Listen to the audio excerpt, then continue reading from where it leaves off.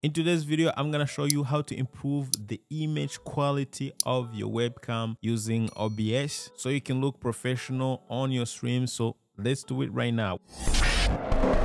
What's going on, guys? My name is Sammy, watching the production tips and tools helping you master live streaming. So right now I have OBS open and I have my webcam that I already added. Now the webcam that I'm using is the Opus Mate 2, and as you can see, it's pretty dark. Now this webcam does come with its own application, but I'm not using that application because the reason behind this video, I want to show you actually that you can do it with any webcam. Okay, either has an application that comes with it or not. Any webcam, this is gonna be able to work, so it doesn't matter what type of webcam you have. So what I'm gonna do is I'm gonna go ahead and go under that webcam, so it's gonna be right here. So we're gonna go ahead, I'm gonna call it the broadcast, and then I'm gonna go ahead and click to it and go to properties, okay, as if we're going to add it. So now under properties, as you can see, we're gonna go here where it says deactivate. So basically deactivate and activating is just kind of refresh it. So you just click on it just to refresh it a little bit, and we're gonna go here where it says configure video. So we're gonna click on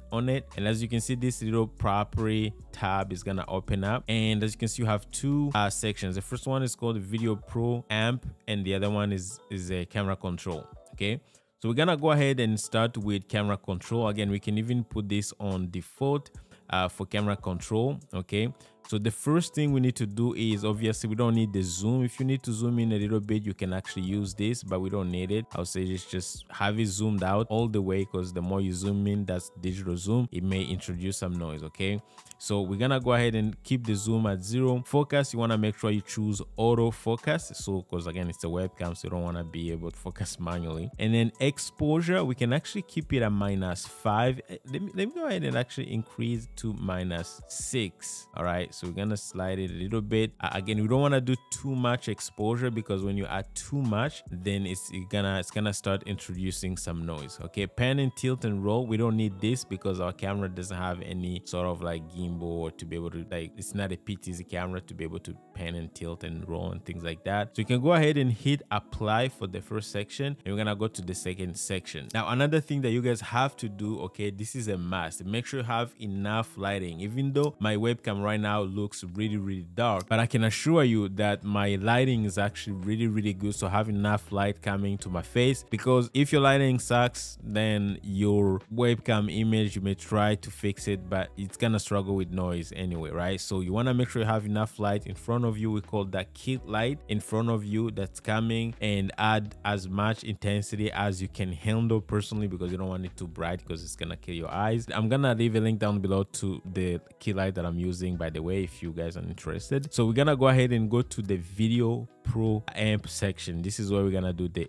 good stuff. All right, so first thing, brightness, you want to keep it at 50%. That's the default. Contrast, we want to keep it at 50% for now. Hue, keep it the way it is. Saturation, keep it the way it is. White balance, that's the first thing we're gonna change here. We're gonna make sure the white balance matches the color temperature of our key light. So now mine is actually 5600, so we're gonna go ahead and move the slider to 5600 Kelvin, and that's gonna make sure, you know, we're getting the right white balance. Okay, now another thing is we're gonna go to sharpness afterwards, and in the key setting here we're gonna move is gonna be our gain. So we're gonna move our gain a little bit just to make sure we have an image that looks good. So as you can see, as we move our gain, we are actually getting something good. Let me just show you the big picture here. We are actually getting a picture that looks really good. So we can move the gain up to something like 11. Again, you don't want to do too much, okay, because if you do too much, you're gonna introduce some noise, and as you go, you want to look into the image looker and see if you're getting any sort of noise. And as you can see, there's no noise, so let's say around 9 looks good to me. And then we can go up here where it says contrast, because as you can see, the image is kind of washed out. So we're gonna go ahead and move the contrast to something like 56, actually a little more. I would say even like something like 91.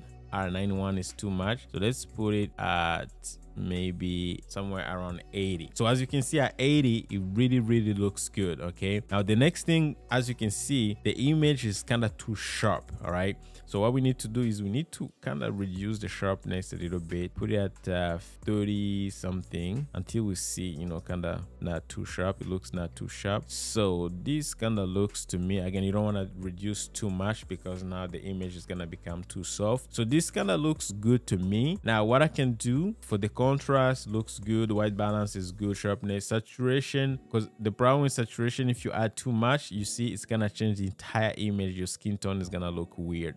So saturation, you want to keep it actually, even if it's possible, they say around 50 or a little bit under 50. So I'll say maybe let's put it at 50 and be happy with it. All right, so as you can see, the image looks really good, the contrast is right.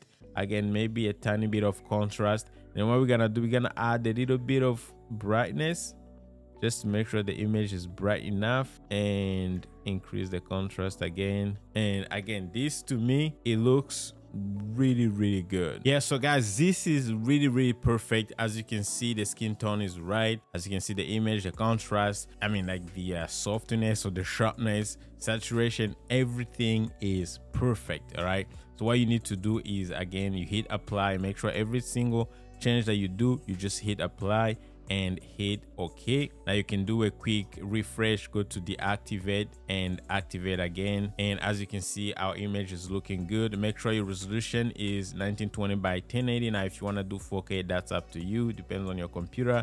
FPS 30 frames per second, and click OK.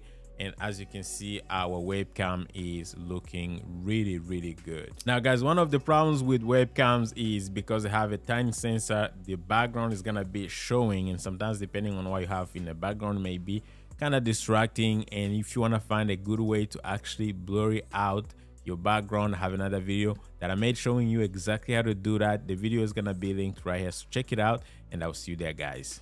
Take care.